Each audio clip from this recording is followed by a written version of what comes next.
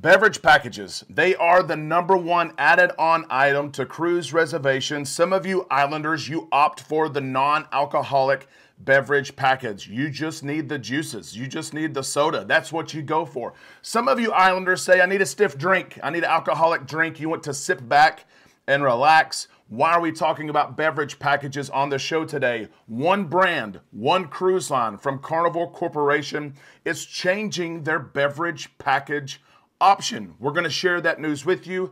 Could this one brand changing their beverage package offering go to other brands within Carnival Corporation? We're going to share that. Plus, it's almost hurricane season. A lot of us cruise during hurricane season. We're going to talk about the upcoming season and some things to consider if you're cruising in the Caribbean from June until November. We're also going to share news from Jamaica as they are seeing a high number of passengers visit the port of call in 2023 and share the latest. We leave in 48 hours for Barcelona, Spain to get on board the Carnival Venezia. We're excited about that. We all need some time in the islands. Let's go there now on Island Time.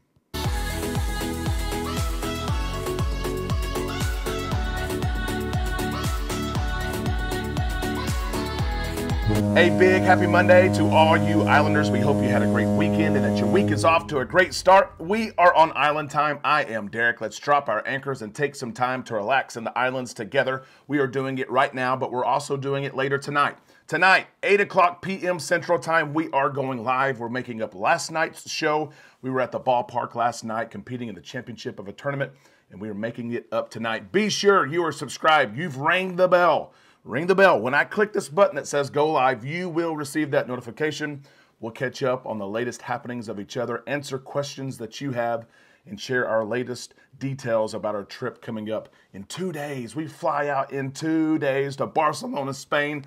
We are so excited to take you with us. There's all kinds of festivities taking place, celebrations in the terminal in Barcelona. There's events happening in New York once we get there. Ship tours, all of it. You're going with us. Pack your bags. Let's get ready for it. Let's talk about the latest in cruising and cruise news. There's a lot to talk about, some interesting things to talk about. And let's start the show off with this right here. Carnival Corporation, as we know, owns several cruise lines, right? Princess Cruise Lines, Costa Cruise Lines, P&O, Carnival Cruise Line. They own many different cruise lines, and the cruise lines are operated in different parts of the world. They're operated differently. They have different offerings and products and food selections and ship selections. They are different, but sometimes they test. Carnival Corporation tests one thing with the cruise line, and if it's successful, why would they not move it to another cruise line? That's what we're talking about today. P&O Cruises, owned by Carnival Corporation, announced in the last couple of days that they are making some changes in their drink offerings. Why do I mention this? As I mentioned in the intro, the #1 add-on item to a cruise is some sort of beverage package. It may be non-alcoholic, it may be alcoholic, but a lot of passengers add on one of these packages. And here in North America, cruise lines from North America, there's not a wide array of selections. It's, do you want the non-alcoholic package? Do you want the alcoholic package? For most cruise lines selling from the United States, those are the offerings. Those are the options. Could that change? Maybe. We're not saying that it's going to, but I want to share this from P&O. Let's see what changes they've made together. Let's think about, would we like some of these changes to be made? If so, we can vocalize those things. We all know that. And maybe, just maybe, some changes will be made to other brands like Carnival Cruise Line selling here from the United States. P&O is a British cruise line. They operate in Europe. They are very popular in Europe. They've made some changes. Some of the things that were in place are going to stay the same, but now their drink package offerings have 4 different packages. A couple of disclaimers before we even get started on this. This package is being rolled out. It is a slow rollout here. It's going to be available on Iona, which is a new cruise ship for P&O. Another disclaimer, whoever is in the cabin, if you're above the age of 21, no matter what 4 of the packages you select, everyone above the age of 21 has to get the same package. So if someone wants the non-alcoholic, someone wants alcoholic, you can't do it. You have to choose the same package, and there is a max of 15 drinks, just like so many of you are familiar with with Cheers for Carnival Cruise Line, selling here in the United States. Now, let's talk about these packages. There's 4 of them. The Refresh package is the first package. It's the smallest, most restrictive package. Select juices and sodas. That's it. Refresh. That's all. The price, $12.25 per person per day. Not a bad price for the Refresh package. That's package 1 of 4. Number 2, the alcohol-free package, it's called. That price goes up to $27.91. You get everything that's in the Refresh package, plus you get a bigger selection of sodas. You get coffee in your specialty coffees included in that. And you get premium teas. A lot of people want to see coffee included in drink packages. This is an option. Still alcohol-free, but a bigger selection at just under $28 per person per day. That's package number 2. Number 3, this is where you start to get into the alcohol, okay? The classic package is probably a package that the average cruiser would get and would be happy with. You get your alcoholic drinks, the most popular drinks on ship, right? Not the specialty high-end drinks, but you also get the Cokes, the juices, the coffees. It's very relatable to the Cheers offering for Carnival Cruise Line, but that is the 3rd of the 4th package. There's one more, and that's the Deluxe. The Deluxe package includes everything from the first 3 packages. It's priced at $61.48. But now you get some of those higher-end spirits, the spirits that put you in the good spirit, right? The higher-end selections of cocktails and spirits and wines. You also get 20% off any drink that's not included in this package. That also comes with the classic package as well. 4 different offerings, something that's different, something you can choose from. The pricing looks great. I love this idea, though. P&O is saying that any cruiser above the age of 21 who purchases the classic or deluxe package, the alcohol package, if you choose one of those packages, then everyone in your cabin below the age of 16 years old will receive the Refresh package for free. So if you're bringing your kiddos and they want the juices and they want the sodas, they get it for free as long as you purchase one of the alcohol packages. I like that idea. I wish that change was made. I've got little ones myself who love juices. And of course, yes, I can order the juice for them on my package. I know that. But it's easier when they have a package as well. You don't have to explain, I want this and this, or what if I want the Dr. Pepper with my Miller Lite? Now I can't order one of my kiddos something. So it's neat that they're giving that package away as well if you buy one of the alcoholic packages. Now, will Carnival Cruise Line follow suit in this? We don't know. Princess, don't know. Costa, we don't know. But it's an interesting concept. A lot of people, they agree that maybe something needs to change, or that cruise lines, not just Carnival Cruise Line, but other cruise lines from the United States need to have a different offering.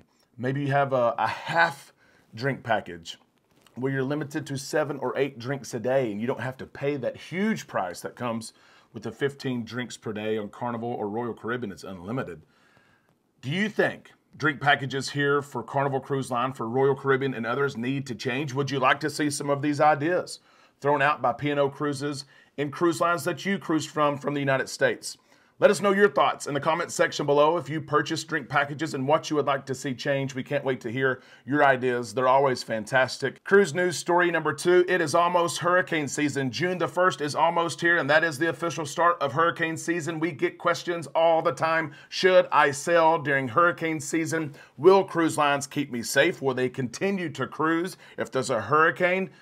We get those questions all the time. These questions come as there is a disturbance off Turks and Caicos. It's very low confidence that this thing is actually going to take shape and do anything. Very low, below 10%. But it's a good opportunity for all of us to think about, yes, this season is approaching. Here's what we do. Here's what we don't do. And here's what's to consider if we're cruising in the Caribbean during hurricane season. There's going to be a hurricane sometime. There's going to be a tropical storm sometime. We hope that it's not during our planned and booked cruises, right?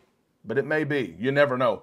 I want to mention just a few things to keep in mind this time of year during hurricane season. Number 1, cruise lines are going to keep you safe. They have their own teams and technology that watch tropical storms and depressions and hurricanes, all of it.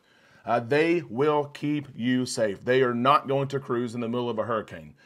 Your cruise may be booked. You may supposed to go to the Eastern Caribbean and you're excited about that trip, but there is a storm in that part of the Caribbean, and so now they're shifting your cruise to the Western Caribbean. Maybe not what you wanted.